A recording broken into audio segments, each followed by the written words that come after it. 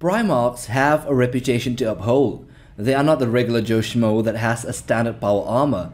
They are the gene sires of the Astartes warriors, and therefore they should be clad in a way specifically designed for each of them. Each have their own strengths and weaknesses, and their power armors must enhance their talents and not subdue them or lessen them. So here in this video we will discuss each of the demigods' own unique armors, with many of them being artificers and also terminator suits, each that have been personalized and reconfigured to fit these huge beasts among men. Anyway, let's get to it. Number 1. Alpharius Omegon, the Artificer Pythian Scales. While Alpharius often wore the standard armor of his legion in battle, he also led his forces wearing the Pythian Scales, making it clear to all that a Primarch was present. This ancient and mythical armor from Terra's past could effortlessly deflect blades, energy blasts, and alchemical attacks. It had silver trims, scale plates, a helm adorned with bronze serpents, and an emerald hydra on the chest. Number 2. Vulcan, the Artificer Draken Scales. This was a formidable power armor which offered him exceptional defense against energy-based weapons and flames, with specialized flamers integrated into his gauntlets. While the armor itself was highly revered and renowned within the Imperium, its most prominent feature was the inclusion of the skull of the renowned fire drake Kesare, proudly displayed on his shoulders. It was also the biggest armor, a personal armor, aside from that of the emperors. Number 3. Jagatai Khan, the Artificer Wildfire Panoply Armor. So the Space Mongol armor, the Wildfire Panoply, worn by Jagatai Khan, was a visually striking power armor that combined both beauty and impenetrability. It flawlessly matched his swift and relentless combat approach and incorporated several exclusive systems that further enhanced the Primarch's already unparalleled reflexes. It was golden in color with red markings, as well as having fur on the boots and on the chest. Number 4. Perturabo, the Logos Terminator Armor. This was an exceptional and extensively tailored Terminator armor crafted for Perturabo. It featured advanced command and control mechanisms that established a cybernetic connection between Perturabo and all units under his command. Additionally, it boasted a versatile assortment of weapons and auxiliary systems conceived by Perturabo himself. Notable among these were a teleportation beacon and a forearm-mounted sharpener bolter cannon referred to as the Logos Array. Number 5. Mortarion, the Barbaran Plate Terminator Armor. This is a unique power armor developed by Primarch Mortarion, blending advanced power armor technology with his distinctive background. This armor was specifically crafted to enhance Mortarion's unique physiology and accommodate his specific environmental requirements. By combining the air he breathes with traces of the toxic vapors found on his homeworld of Barbarus, the armor synthesized a suitable atmosphere for him and also enhanced his durability. Number 6. Horus Lupercal, the Serpent Scales Terminator Armor. So the War Master would have one of the most powerful armors, that's for sure. The Serpent Scales was a distinctive Terminator armor exclusively worn by Horus. As one of the early prototypes of its kind, it underwent constant re-enhancements by the renowned fabricator general Kelbor Hall and the most skilled artificers of the Imperium. It featured an ornamental pelt obtained from a wolf that Horus had personally vanquished on the planet of Davin. Number 7. Sanguinius, the Regalia Resplendent, an Artificer Armor. This was an intricately adorned power armor crafted from golden materials and exclusively donned by Primarch Sanguinius. It was widely believed that the Emperor himself had personally forged this extraordinary suit. Tailored to fit Sanguinius' distinctive physique, which means the wings, the armor offered unparalleled defense while allowing the Primarch unrestricted movement during his flight. Number 8. Corvus Corax, the Artificer Sable Armor. This was an exceptionally advanced armor designed specifically for Corax by the Emperor's skilled artisans. This remarkable suit possessed advanced capabilities such as concealing Corax's sensor presence and interfering with enemy sensors, also with transmissions, teleportation beacons, and location markers within a close proximity. Additionally, it integrated seamlessly with Corax's advanced jump pack known as the Corvidine Pinions.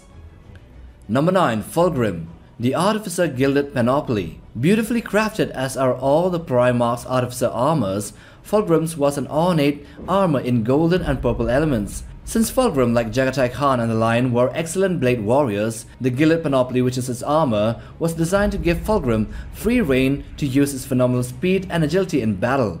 One would say that he is lightly armored and hence an easier target, but that couldn't be further from the truth. Number 10. Lion L. Johnson, the Artificer Leonine Panoply. This was the pre-heresy armor of the Lion. It paid homage to his original Caliban armor, showcasing both formidable efficiency and serving as a fitting regalia for the first Primarch. The centerpiece of this panoply was the revered Lion helm, incorporating an ancient field projector. This sacred object of the Dark Angels chapter now takes the form of a winged Mark 7 Aquila power armor helmet, carried by a Watcher in the dark. The helmet features a built-in protective force field that can be activated independently of its wearer.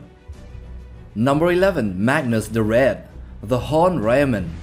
Magnus possessed a distinctive power armor that transcends mere physical constructions and appears to embody both tangible psychic force and ethereal energy. Its form and appearance was subject to will and constantly shifting and adapting. Despite its seemingly primitive aesthetic, the armor provided unparalleled protection, rendering Magnus impervious to even the most brutal ranged and melee weaponry. Number 12. Ruburi Guilliman, the Artificer Armor of Fate. This is a custom-made set of Artificer armor exclusively redesigned for the revived Ruburi Guilliman. It was meticulously crafted by the Adeptus Mechanicus under the guidance of Archmagus Belisarius Cawl over a span of nearly 10,000 years. Incorporating state-of-the-art life-sustaining technologies, this magnificent armor not only perfectly fits Guilliman, but also provides unmatched protection against even the most devastating attacks. Number 13. Rogel Dawn, the Auric Armor. Gifted by the Emperor himself to Dawn as the protector of Terra, the Auric armor is a one-of-a-kind as it is made from the same material as that of the Emperor's own armor, made from auramite, a vastly more powerful and durable material than ceramite. Adorned in burnished copper and gold, and sporting a red velvet cloak with an eagle wing motif on his war gear, his shoulder armor made from auric adamantium alloy mirrored the Emperor's own combat attire. Number 14. Angron, the gladiatorial armor of Mars. The Demon Prince of Khorne wasn't always a crazy-ass demon. He was actually a crazy-ass gigantic man, a demigod as well, with butcher's nails that further drive his insanity. Nevertheless, Angron owned his own special armor, a power armor called the Armor of Mars. It was specifically crafted by the artificers of the 12th Legion from the gladiatorial armor in which he fought as a Nucerian slave. Number 15. Lorgar, the Artificer Armor of the Word. Megamind here with a big shiny head also had his own armor, which didn't really make him any more powerful since he is still the weakest. Just wanted to put it out here cause I hate him. The Armor of the Word is a colossal suit of Artificer armor which follows the Maximus pattern, a Space Marine type of power armor, and features defensive field generators. Adorned with ancient Colchian sigils, the armor is inscribed with Lorgar's chaos-infused words of protection. Number 16. Conrad Curse, the Artificer Nightmare Mantle. This is a specifically tailored Artificer armor of the Night Haunter. It was adorned with gruesome trophies and the flayed skins of individuals whose sins were deemed exceptionally heinous or remarkable. Upon his capture on Makrak during the heresy, Curse's fellow Primarchs seized the Nightmare Mantle from him. Later, after reuniting with the Night Lords on Sagualsa, a crude imitation of the power armor was crafted which Curse wore until his demise by Mshen. Number 17. Ferrus Manus, the Medusan Carapace. This was an armor ensemble created by Ferrus Manus himself and utilized by the Primarch during the Dropsite Massacre. Beyond being a mere suit of armor, it incorporated numerous servo mechanisms and auxiliary systems.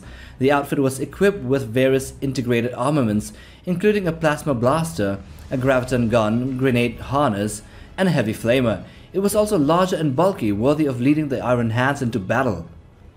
Number 18. Leman Russ, the Artificer Armor of Elavigar.